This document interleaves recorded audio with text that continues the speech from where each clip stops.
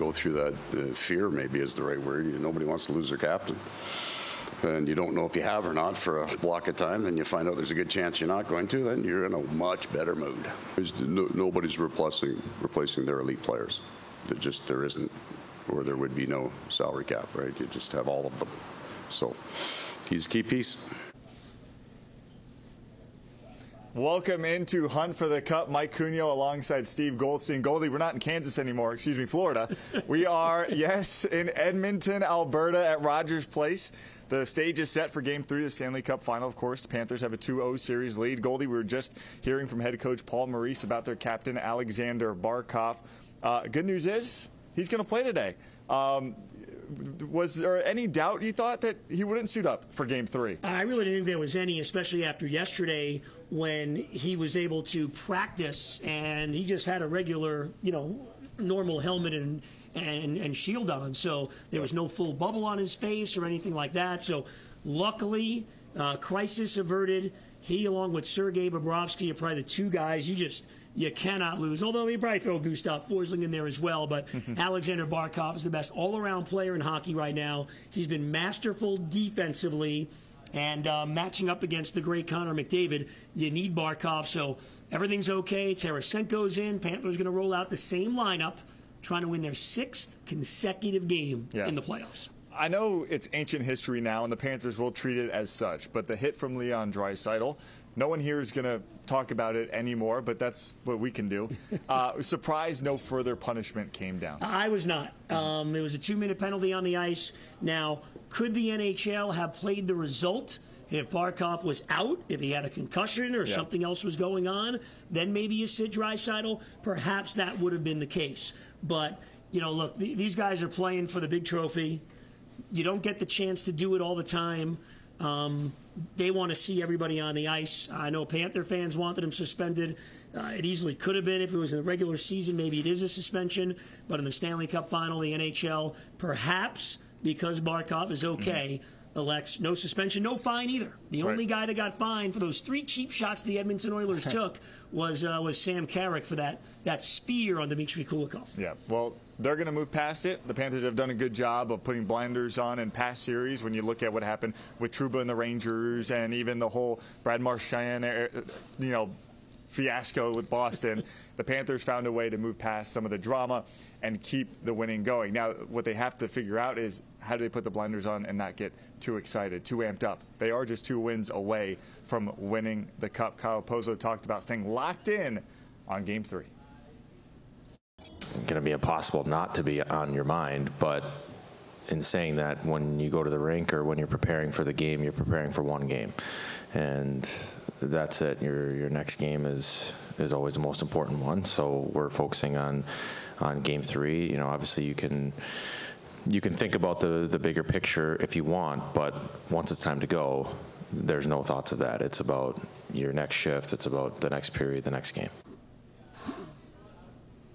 Goldie, I think it's interesting. Really, it seems like they've been focusing on the bigger picture, task at hand, getting to the Cup, winning the Cup, but have compartmentalized each and every game, each and every shift. They've done a really good job there. They've also done a really good job of containing Connor McDavid. What'd you like about maybe their adjustments they made after Game 1, after the Oilers came out on a hot start in that second period? Well, I thought they really adjusted during Game 1. Yeah. I think the second half of Game 1, the Panthers looked like themselves, especially in the third period. They only allowed 7 shots on goal. Then they come out the first 2 periods of Game 2 and allow a total of 7 shots on goal. Mike, Connor McDavid is a great player. He's the best offensive player in the world. But Braden Point is really good. Yeah. And so is Stamkos and Kucherov and Pasternak and Marchand and Zibanejad and Panarin and Kreider. This is what the Panthers do. They're the best defensive team in hockey. And if you notice and you watch closely, every time Connor McDavid's got the puck, they're trying to obviously stay with him. Great sticks. I thought Aaron Ekblad and Gustav Forsling have done a great job with their sticks. And every chance you have for a little whack or a little bump, that's not going to get called. They know that line. This team is a veteran team. They've been through this before. They know what they can do. There's contact every time. Incredible. They've held them to 9 shots on goal in the first 2 games and no goals. I think it's interesting. You mentioned how the Panthers do such a good job of neutralizing the stars on the other teams. Meanwhile, the Panthers seem to have these rising stars in each series. If you go back to the Rangers series, the job Gustav Forsling did defensively and offensively scoring key goals, helped them get past the Rangers. And now you've got a guy in Evan Rodriguez doing it. What can you say about not only the job he's done, but maybe the flexibility he has in this lineup to make sure he's doing his job no matter what line he's in? Yeah, I think you could throw Anton Lundell right in there, too. Yeah. He's been phenomenal. He set up a couple of those goals, scored the big one against the Rangers, that won Game 5. So when you start getting those depth players doing what they're doing, and it's not all Barkov, Reinhart, and Tkachuk. And by the way, Sam Bennett's got a 5-6 point streak going now as well. That's what championship teams do. And that's what always happens in the Stanley Cup playoffs, because very often teams that get to the final and even get to the conference final, there's a ton of talent up top, and they kind of cancel each other out in a lot of ways. What are you going to do with the extra players? Last game for Edmonton, not only did the forwards not get a goal, Mike, only 3 forwards even had shots on goal, and that was Draisaitl, McDavid, and Hyman. None of the other 9 forwards even had a shot on goal. But you talked about Rodriguez. Yeah. You go back to him. Once again, another guy that Bill Zito signs, has moved all around the lineup, and Paul Maurice last game puts him up on the Barkov line. It clicks. Incredible. 3 goals in the first 2 games of a Cup final, tying an NHL record for a guy that never even played in the Stanley Cup final before this year. Yeah, not bad. We did hear from Evan Rodriguez this week about winning the Cup, and just like Opozo, they're staying focused. They're not getting too far ahead of themselves. Evan Rodriguez isn't feeling himself right now. He's still locked in on the task at hand.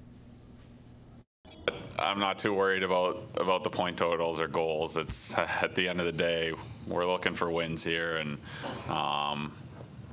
yeah, that's all I care about. It's nice to contribute. It's nice to contribute to a win, and yeah, that's what we're here to do. And it could be any player on any given day, and yeah, just again, happy with the results we've got in the first 2 games, and we'll start getting ready for Game 3 now. As you mentioned, Goldie, it's not just the stars, the Barkovs, the Reinharts, the Verhaeghes who are getting it done. It seems like everyone's chipping in different ways. And the defensemen, I mentioned Forsling a little while ago, but really when you look at this team, when you look at Ekblad, Nico Mikkola, like the job these guys are doing, they're going under the radar. What can you say about the job that Paul Maurice has done getting his defensemen ready for this series? Well, it's been remarkable, you know, and the job Dmitry Kulikov's really done all year on the penalty kill. You know, the penalty kill for the Panthers was a problem last year. It was one of their few weaknesses. Zito goes out, he brings in Kevin Stenlund, brings in Dmitry Kulikov and Ekman Larson. Look, there's going to be times, and now on the road, especially where the home team has the last change, they're going to be up against the big boys in this game tonight and in Game 4. They've done an excellent job. Mikkola chips in with a goal. Swung out of his shoes on that one. I mean, he's had a better offensive year than he's ever had in his career. And then everybody, and then you forget about Brandon Montour, who's going 20, 25 minutes a night with great skating. So they've done a terrific job, not only the defense core, but those forwards, Mike, they come back and help out. And now you're seeing this team with 14 wins. They've never been this close to winning the Stanley Cup before. 2 to go. What happens last game?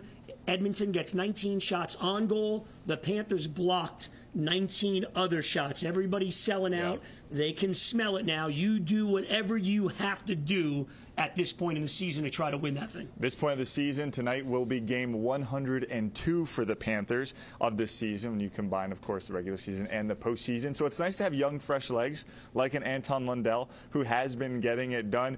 We called him, jokingly, Baby Barkov for a while for a reason, but why is that so true? Well, he plays a 200-foot game. That's really the reason. He's a Finn. He's a centerman. So why not call him Baby Barkov? Because Lundell is terrific defensively. And really, for the 2nd straight year now, we're seeing his offense come alive. He comes in tonight.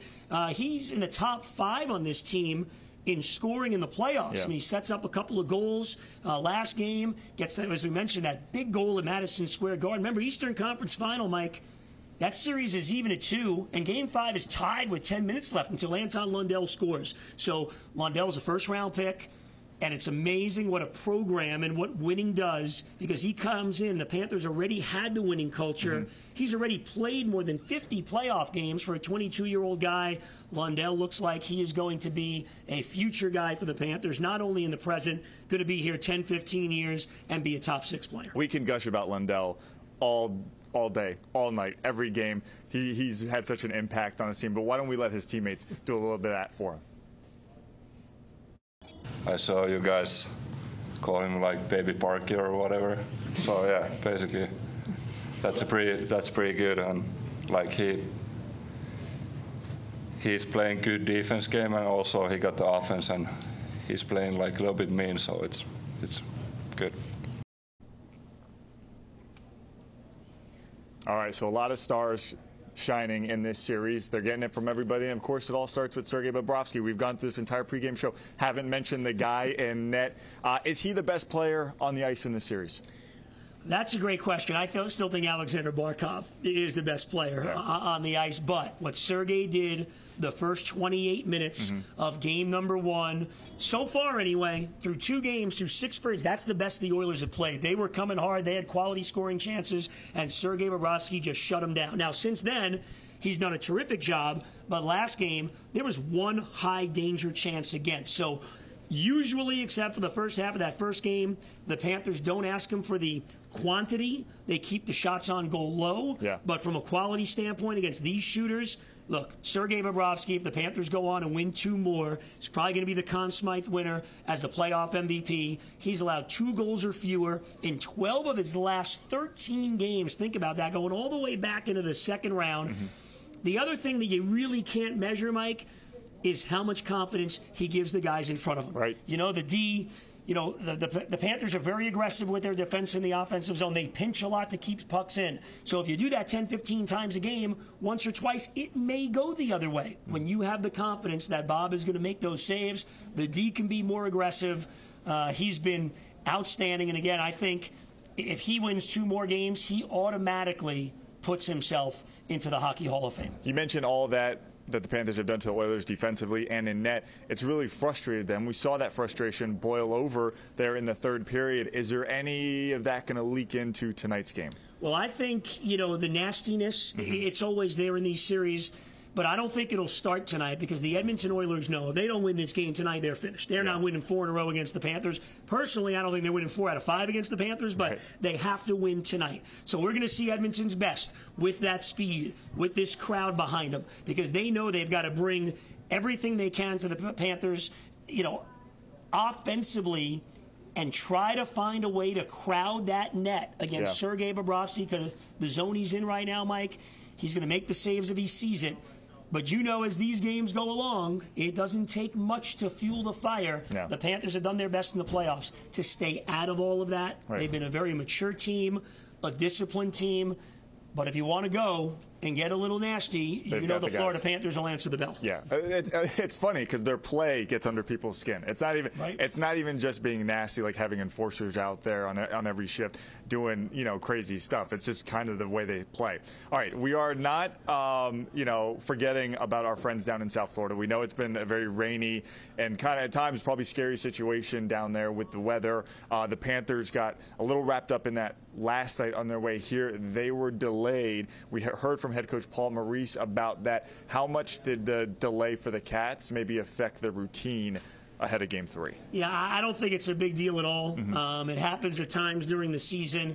It's a couple of hours. I can tell you this, the Panthers team plane, they spare no expense. Yeah. It's a beautiful, comfortable spot. The guys were playing poker and hanging out and watching videos and doing all that. So the fact they got here to Edmonton last night at 8 o'clock our time instead of 5:30 our time really isn't a big deal. And I actually think, Mike, it may play to their advantage because there's no time to do anything else. They got in, had a bite to eat, went to bed, had a hard, you know, full skate this morning. It's an early game tonight, 6:20 local time.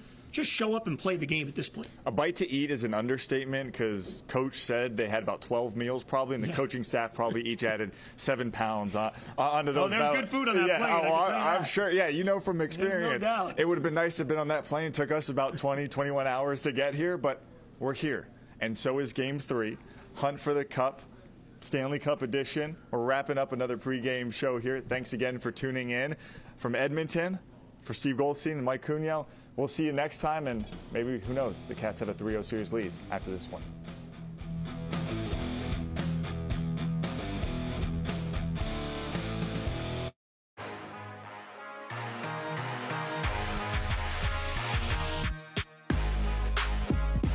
Hunt for the Cup on CBS News Miami is sponsored by your Volkswagen dealers of South Florida. Check out local offers at VWFlorida.com.